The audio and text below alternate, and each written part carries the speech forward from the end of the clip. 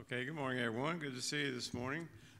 Bear with me. I got kind of a head cold this morning, so help me out here this morning singing, which you always do a great job. If you would, let's all stand, turn to page 77, please. Page 77. We'll sing the first and last verse. Oh, that will be glory. Glory for me. Page 77. When all my labors and trials are o'er, I am safe on that beautiful shore. Just to be near the dear Lord I adore, will through the ages be glory for me. Oh, that will be glory for me, glory for me, glory for me, when by His grace I shall look on His face. That will be glory for me. Friends will be there I have long ago. Joy like a river around me will flow. Yet just a smile from my Savior I know will through the ages be glory for me. Oh, that will be glory for me, glory for me, glory for me, when by His grace I shall look on His face. That will be glory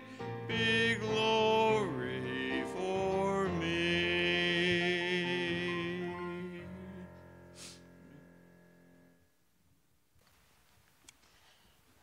Well, good morning, everyone. We are glad that you are here with us. Ones that are home, we're glad you tuned in as well. And so let's go to the Lord in prayer and ask God to bless the day. Heavenly Father, we thank you for the day that you have given to us to come and to worship you and sing praises unto your precious name. And Lord, I just pray that you would have your will and way all day long in everything that we say and do in the Sunday school hour, preaching the morning service, evening service. We just pray that your will be done. You would bring the people into the house of God today to worship you. And Father, we're so grateful and thankful for the ones that have come. We ask you would bless them and watch over them, keep them safe now. For we ask it all in Jesus' name. Amen. Thank you. Be seated. We'll take our offering at this time. So if you trust that you will pray for the offering and you will give liberally unto the offering. And so let's go to the Lord in prayer. Heavenly Father, we do thank you once again that we're able to give to you. And Lord, we know that you give back more than we give to you. And we thank you for that. Ask you to just bless the offering this morning. That in Jesus' name, amen.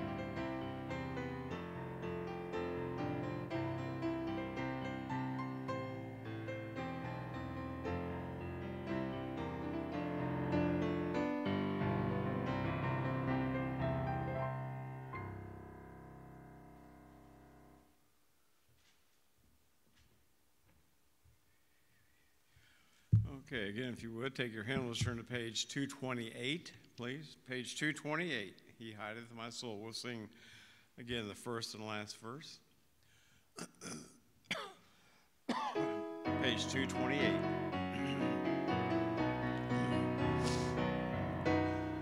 A wonderful Savior is Jesus, my Lord, a wonderful Savior to me. He hideth my soul in the cleft of the rock, where rivers of pleasure I see. He hideth my soul in the cleft of the rock that shadows a dry, thirsty land. He hideth my life in the depths of His love and covers me there with His hand, and covers me there with His hand. When clothed in bright poured and I rise to meet Him in clouds in the sky. His perfect salvation, His wonderful love, I'll shout with the millions on high. He hideth my soul in the cleft of the rock that shadows a dry, thirsty land. He hideth my life in the depths of His love and covers me there with His hand, and covers me there with His hand. Amen.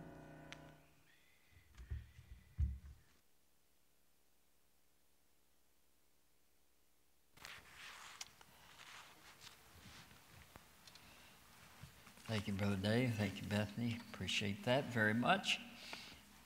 Well, we're glad that you're here this morning, and we've got a lot to pray for and a lot of people that we have to pray for and need to pray for, and so keep them on your mind. Also, I forgot to mention this last week, but once a month, been putting out prayer requests that are complete, I think, complete. And so if you would go on the reception's desk, I believe there's a copy there for you. And if you would like to just have a whole, all the church members and everything that we know of, you could pray for them as well. And the list is quite long. And of course, here we're just trying to more or less talk about our class and ones that are sick in our class. But overall, you can get the list at the receptionist's desk. Even today, I believe they probably have that. So just pray for that, if you will. Pray for Bee. She's in a lot of pain this morning, and so asked you to pray for her. Brother Cross, you know, just I tell you, up and down with him, and so you know, need to get stabilized, and maybe we ought to pray that the Lord would just stabilize him, and where that he could continue getting well and getting better. But of course, the Lord's in charge of that, and so all we can do is just pray for him and pray for the others as well. And then Wanda Clark, remember to pray for her. She's been going through a lot, and so just pray for her. And I believe that she's on Facebook, the ones that are on Facebook, can get some information there as well. And then Adam Pierce had surgery, and the way I understood it, they took all the hardware out, they call it, that they put in Indianapolis, and they've expanded it and made it better, I guess. And so pray for him as he starts rehabbing and things of that nature, and of course praying that he would soon be back upon his feet and back in the church where that he pastors. And so, you know, when you're without a pastor for some time, it creates problems and things of that nature. And so we need to pray for the church as well during this particular time. And so pray for him and pray for the church, if you will. Pray for the family as well. I'm sure they're going through quite a bit as well, Pearson family, so pray for them. Mary Doble, continue praying for her. And then Mike Hopper is still having some pain in the back, and so just pray for his will to be done in his life as well, and the Lord would strengthen him. And then also Tim Thomas.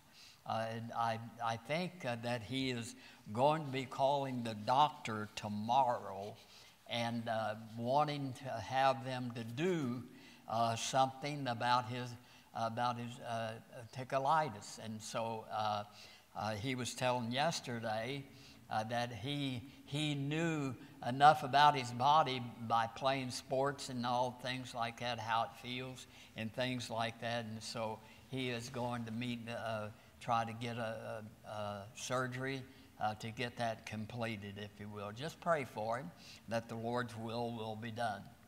Michelle Sims, pray for her. Vicki Thornburg, and then of course the Ratliffs have been out quite a while, and so we need to pray for them, if you will. And then of course the shut-ins, pray that the Lord's will be done concerning that. You have a list of names in the bulletin on the back there where you can send cards, call, or whatever it might be. Just pray for them that the Lord's will be done. Pray for our church, pastor, leadership of our church, that the Lord's will would be done concerning that as well. And then, of course, the state of Indiana, pray for the state of Indiana that, just pray for the governor. We'll be electing another governor this coming election time, so remember the election, if you will. And then, of course, pray for the president, vice president, and all the leadership there. Just have the Lord's will be done concerning that. And not only that, but pray for our police and our military and the ones that are out in the front line doing the work, and of course risking their lives and as well. And so just pray for them. You have a letter this morning from the Bandas in Africa, and so sure you'll want to read that. Pray for our other missionaries as well. They're on the back board there in the front of the auditorium, so just pray concerning them. The Lord's will be done. We do have any new prayer requests in this section? Anyone? Yes, Dave? Pray for Kim's cousin, Kenny Hall. She's got a mass on her pelvic area. They did a biopsy late last week. They should find out Monday or Tuesday. Okay. Kim's cousin, pray for her. Okay. The Lord's will be done. Anybody else? How about in this section? Anyone? Yes.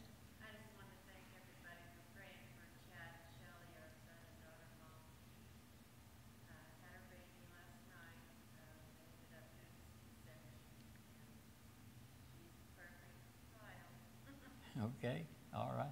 C-section, huh? Okay. All right, pray for another granddaughter for the Garretts, and Chad and his wife. She had a baby, C-section yesterday, a daughter, and so pray for them, if you will. Not anyone else in this section? How about in the far section? Yes, Alma?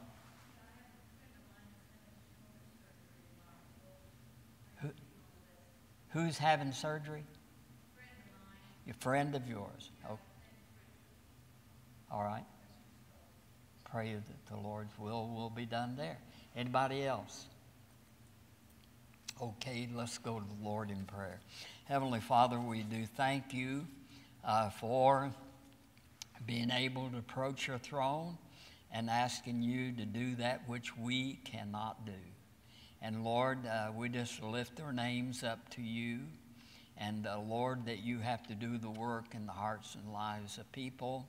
You have to heal the body and touch them. And Lord, we just pray that your will be done. And Lord, I just pray that you might help them to grow in the Lord and depend upon you and look to you for guidance in their life during this time of setbacks in their life and health issues. And Lord, we just pray that your will be done. For we ask it all in Jesus' name. Amen. All right, turn in your Bible to the book of John, John chapter 12. We're still in the book of John in chapter 12. We're going to be starting with verse 36 this morning.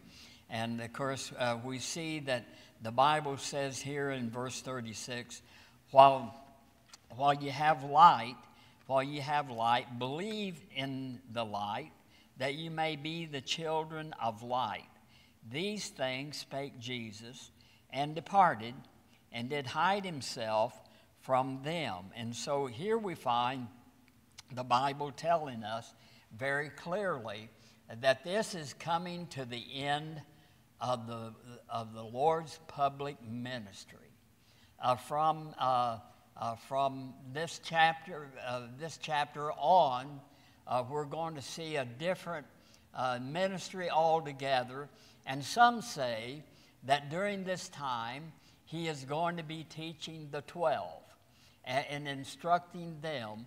Of course, we know when the Lord Jesus Christ dies on the cross of Calvary and all like that takes place, and he goes back to heaven, and then the 12 is going to be in charge of all the things that the Lord was doing, and they will continue his ministry through the Word of God and of course, by telling people about the Lord Jesus Christ. And so the public ministry of Christ is coming to a close in the book of John. Now, that does not mean that you are going to look in other Gospels and see that it takes place. You know, every Gospel is an individual by itself. And of course, you know, Matthew is the king, and John is God, and all like that. So we see that there's different avenues and different ways that the gospel writers did a certain phase of the Lord's life, like the king. It's all about him. John teaches on the glory of God and things like that. And so we see that it's coming to an end in verse 36.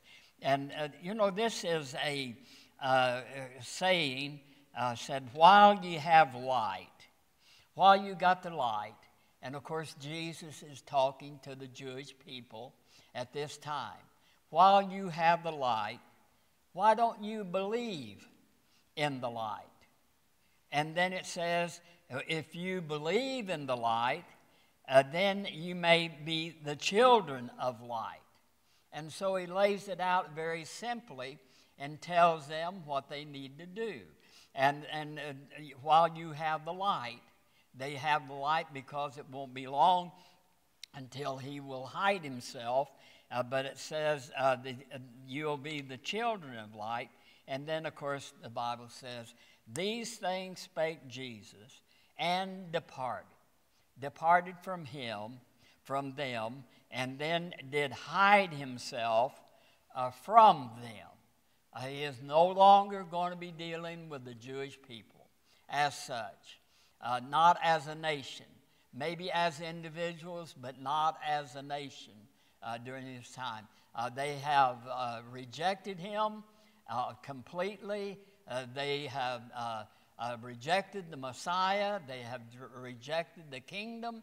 And so we see that it's left up for them. And then it says he hid himself. And of course, knowing that takes place, it says in verse 37, but though he had done so many miracles before them, yet they believed not on him. And of course, you begin to see this. The nations respond to the ministry of the Lord Jesus Christ. He had performed many miracles, just like healing the sick, like turning water into wine, like raising the dead, but simply they just, and of course the other miracles that he did had done in their presence, and of course all of them, every miracle that Jesus did, I hope that you recognized it in the book of John, especially, where it was all out in the open. It was all where people could see. The ones that needed to see at that particular time, they saw what the Lord was doing. He never did do anything that did not have some type of a witness before him when he did that. And of course they had experienced all the miracles themselves, but the Bible says, yet they would not believe. Yet they believed not on him. They just simply would not believe on him. And of course we find that in the Word of God telling us that he is with all the mighty works that he did and things like that. Of course, they remained in unbelief. And of course, we see that in verse 38, it says that the saying of the prophet, of the Isaiah the prophet, might be fulfilled, which he spake, Lord, who has believed our report, and to whom have the arm of the Lord revealed. And so here we find the Bible telling us that the Jewish people just simply would not believe on him. And of course, it is fulfilling a prophecy. Here, it says here that it might be fulfilled. You might get the idea that the Lord kept these Jewish people in unbelief just to fulfill the prophecy of Isaiah. But that's not so. And of course, a lot of people think that very thing. The ones that would try to discredit the Word of God, they might mention this very thing here. Said, well, the reason why the Jews could not believe is because prophecy had to be fulfilled. No, the prophecy of Isaiah was given years ago, even before the Lord was born. This earth. And so it's just, and of course you know and realize in the book of John that Jesus is God. He is God. And so therefore he knows all things. And so he knew what the people would do, that the saying of Isaiah the prophet might be fulfilled, which he spake, Lord, who has believed our report. Now, who is the ones that have believed our report? Who is it that did not believe their report? And of course, it was the Jewish people during that time, and to whom the arm of the Lord is revealed. The Jewish people had the word of God given to them by the Lord Jesus Christ. The arm of the Lord revealed was about his miracles and different things like that. But as you go into Isaiah 53, you see that, where that Isaiah said the very thing that John is repeating here. And of course, I believed our report, meaning the teaching of the Lord, the Lord's teaching, They did not believe that. The arm of the Lord means his miracles that he performed. And so there's many things here that the Bible telling us from the Word of God that the prophecy of Isaiah was being fulfilled down to the very letter of the Scriptures here in the Word of God. And then going on to verse 39, where it says therefore they could not believe, because that Isaiah had said. And if you would go back into the Old Testament, into Isaiah chapter 6 and verse 10, I think it is, where that it says there in the Scriptures, it says, making the heart of this people fat, making their ear heavy, and shutting their eyes, lest they should see with their eyes and hear with their ears, and understand with their hearts, and convert and be healed. And so that's what Isaiah was or John was talking about here in the book of John concerning Isaiah chapter 6 and verse 10 in the Word of God. And I'll get back to John chapter 12 just a moment, but I wanted you to see verse 39 once again, where that it is telling us from the Word of God here. It says, therefore they could not believe, because that the saying of Isaiah, and of course we had just read in Isaiah chapter 6 and verse 10, why they could not believe. And then, of course, if you would look back in verse 37, you would see they would not believe. They would not believe. But then here in verse 39, it says, therefore they could not believe. They could not believe. Now why? Because the Lord had hid himself. And you know as well as I do, anyone left by themselves is not going to be seeking the Lord, is not going to be saved. The presence of the Lord has to be there. But he has already hid himself from the Jewish people. And so during the opportunity they had, they would not believe it. But now they could not believe it because he had hid himself. And of course, we see that very clearly from the Word of God. They just simply could not believe. So God, what did he do? He gave them up. And of course, the Bible tells us throughout the Scriptures, the Lord will not always strive with man. There's a time coming when the Lord is just going to completely leave a person alone, no longer deal with them, no longer speak to them about the Lord. I remember years ago I was in college and I was working at a hospital and in the emergency room and things like that. And I was working with an individual, and he was older than I. But I tried to witness to him, and of course he would say this. He says, "There's no use speaking to me.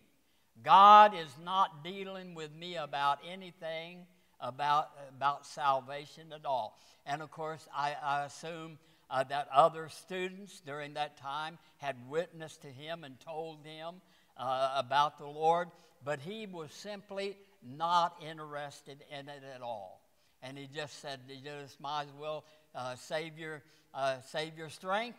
I'm not interested in that at all." And so we see here they just simply, they could not believe.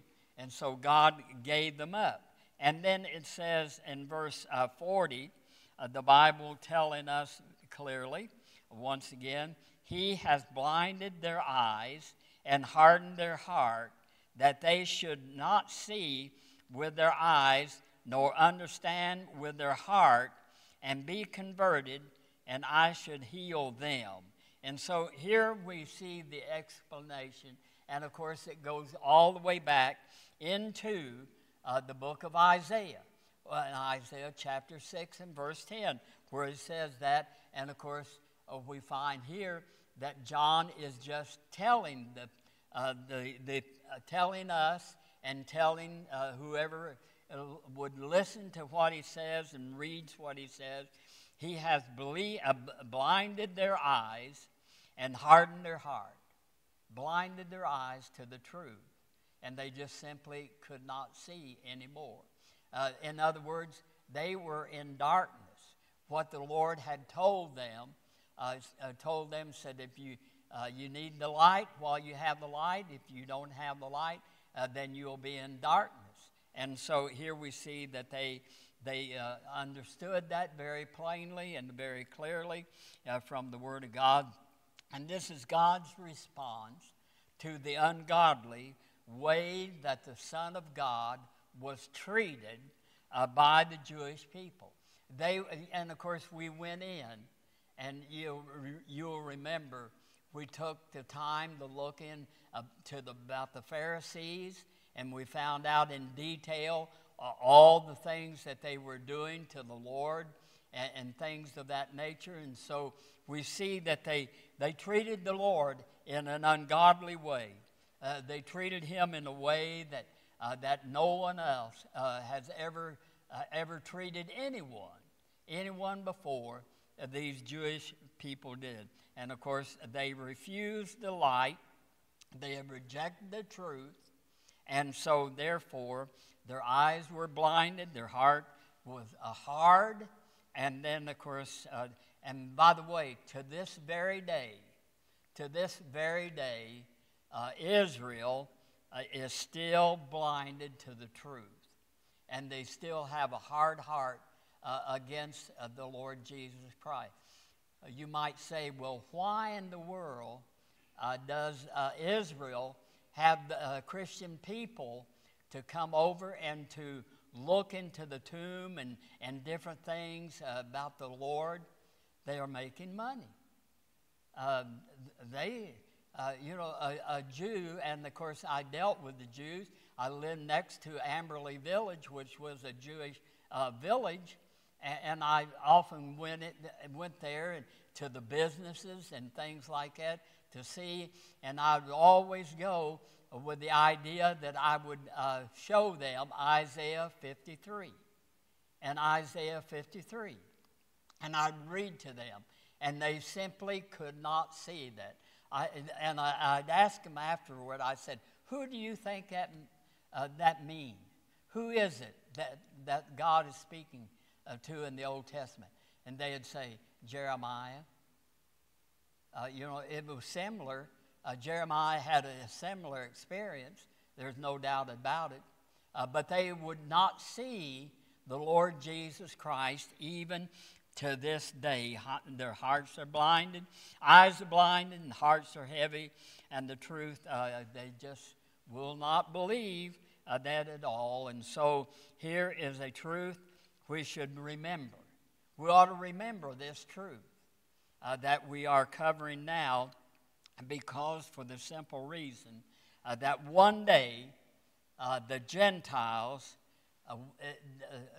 this will be repeated to the Gentile nations one day because of their unbelief, because of they just simply do not believe. And of course, it could happen at any time, at any moment. This simply could happen to individual. Look, if you will, into 2 Thessalonians chapter 2, and notice, if you will, in verse 12, where it says, "That the name of our Lord Jesus Christ may be glorified in you, and ye in him, according to the grace of the Lord Jesus, the grace of our Lord, of our God and Lord Jesus Christ." And so we see here the Bible telling us. I'm in chapter 1. I'm sorry. I need to get in chapter 2 and verse. I didn't think it sounded quite right. It says, "They might all be damned who believed not the truth, but had pleasure in unrighteousness. And so we see one day it is going, and by the way, look in verse 10 where it says, with all deceitfulness of unrighteousness in them that perish, because they receive not the love of the truth, that they might be saved. And of course, he's talking about the Gentile nations as well. And you know, it would be good if we would tell unsaved friends and acquaintance and maybe a relation about what is going to be taking place in the last days. And of course, that's all you can do. You know, they might believe it, they might not believe it, but still, simply, you need to tell them the truth.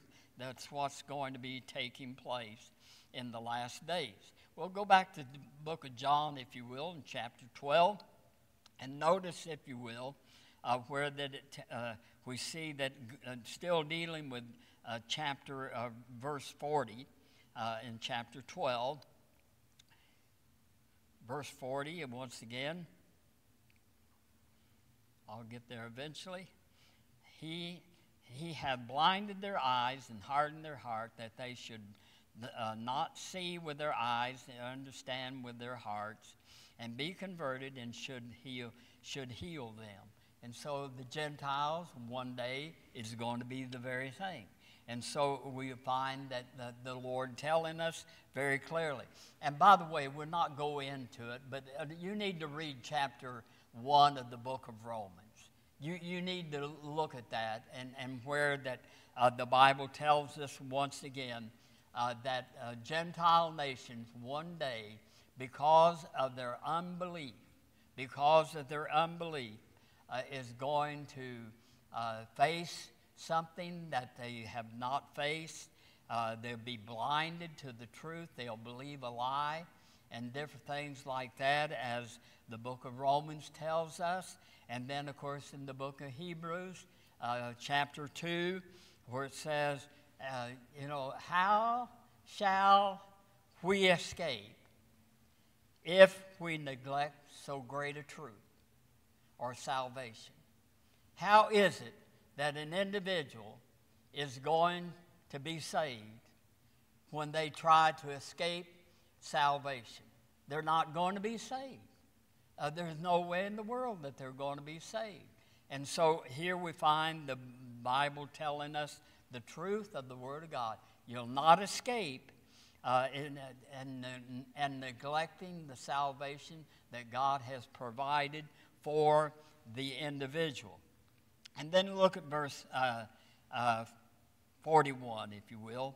These things said Isaiah when he saw his glory, and spake of him. Now, when did this take place? I don't know whether you know about the Old Testament, the book of Isaiah, or not. But notice, if you will, going back to chapter 6, and then we'll read verses 1 through 5, where that you will get the gist of what he is saying here in verse 41. It says, in the year that King Uzziah died, I saw also the Lord. Now we see that the Lord is capitalized, all of it, capital. And of course that means Jehovah. Jehovah, and that means God. And who is Jesus? He is God. And so we see that it's all connected here.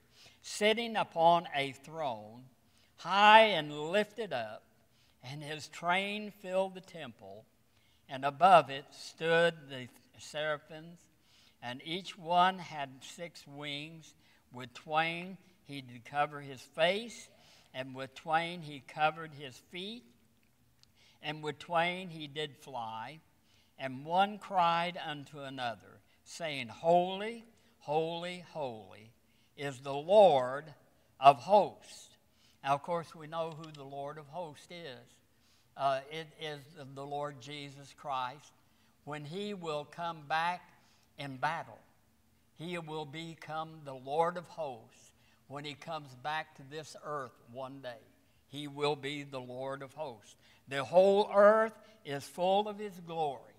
That time when he comes back with all the saints of God coming back to this earth, it's going to be filled with glory. And then it goes on to say in verse 4, and the post of the door moved at the voice of him that cried, and the house was filled with smoke.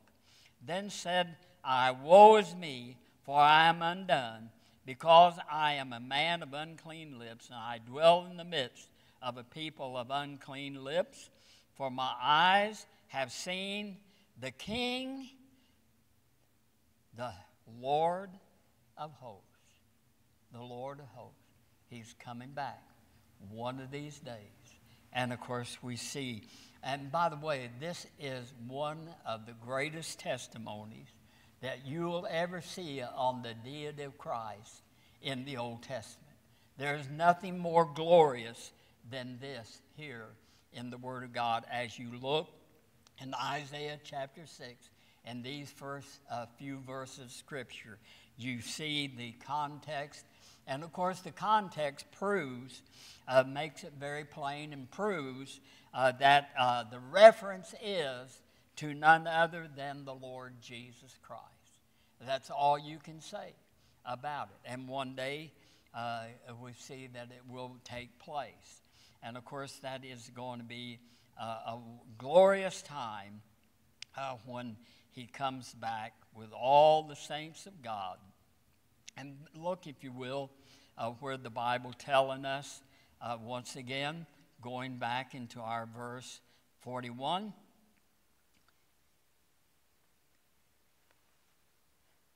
I wish I could just instantly, but I can't do it. Have to go through the Scripture. And have you noticed most of our Scriptures have gone to the latter part of the chapter? They couldn't be up the first part of it. But it says, these things said Isaiah when he saw his glory and spake of him. And of course that's speaking about Isaiah 6 and verse 1 through 3 especially. This is one of the most outstanding descriptions that you'll find about the Lord Jesus Christ in the Old Testament or in the New, as far as that concerned. And then notice, if you will, in verse 42, this will probably be our last scripture that we'll look at this morning. It said, nevertheless, among the chief rulers, also many believed on him. But because of the Pharisees, they did not confess him, lest they should be put out of the synagogue.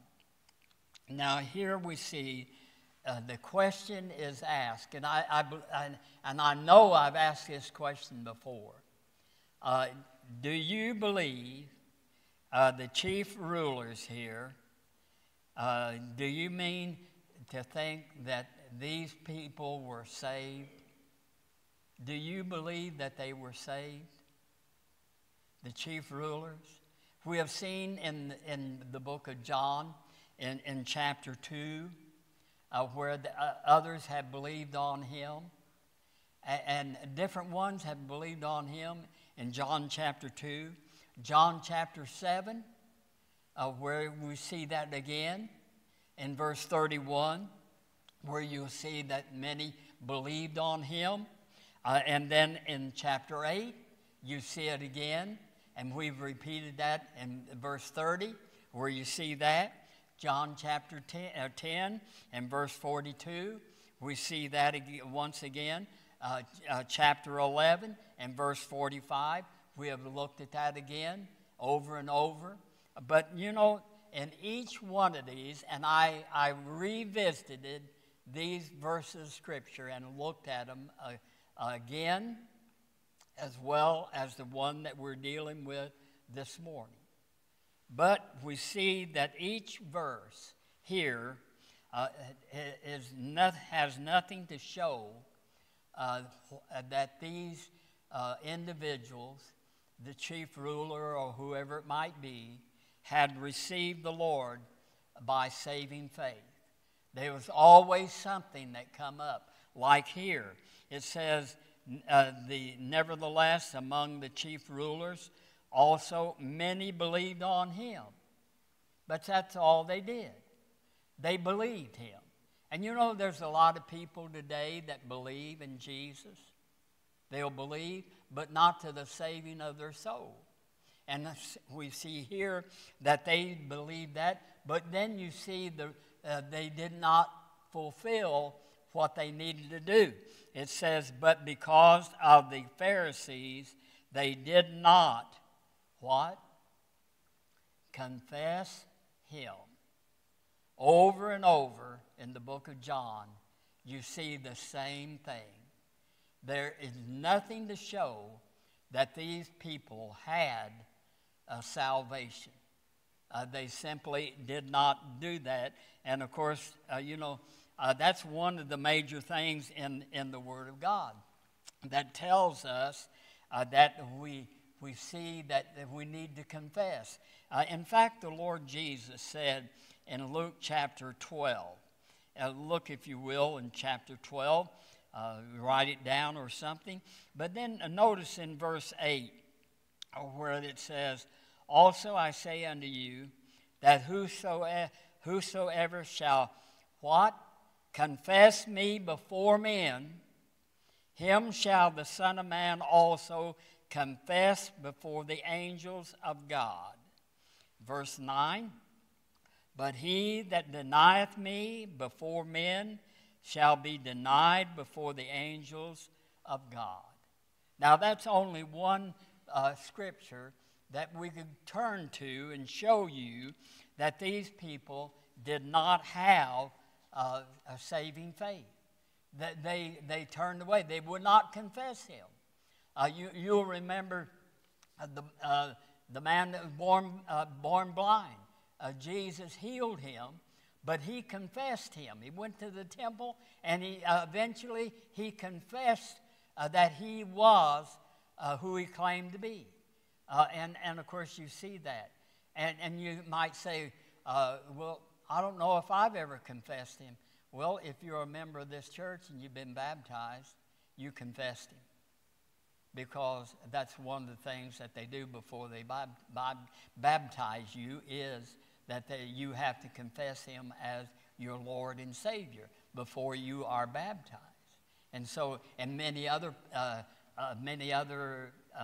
instances that you might find, people confess the Lord Jesus Christ as their Lord and Savior. It's just by simply, I remember being in a barbershop one time, and I was sitting there waiting for to get my hair cut, and there was people, men in there, and they were blaspheming the Lord. And I just simply said to them, do you know the one that you are cursing? Do you know him as your personal Savior?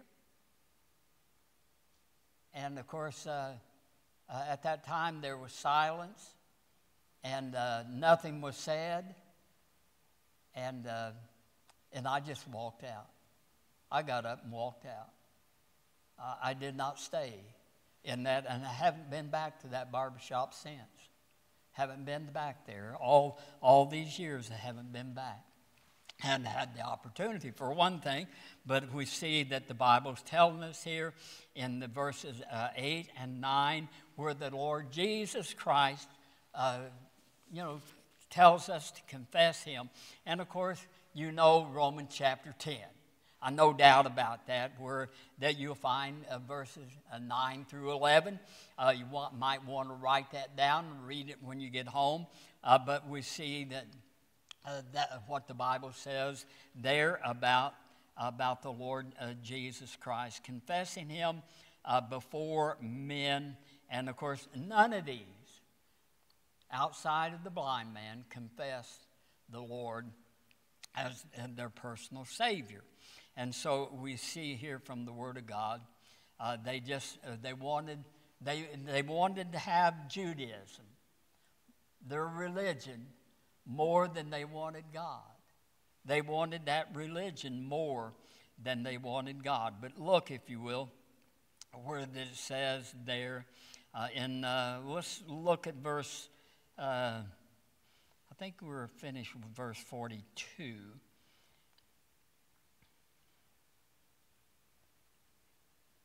Verse 40, nevertheless, among the chief rulers also many believed on him, but because of the Pharisees, they did not confess him, lest they should be put out of the temple.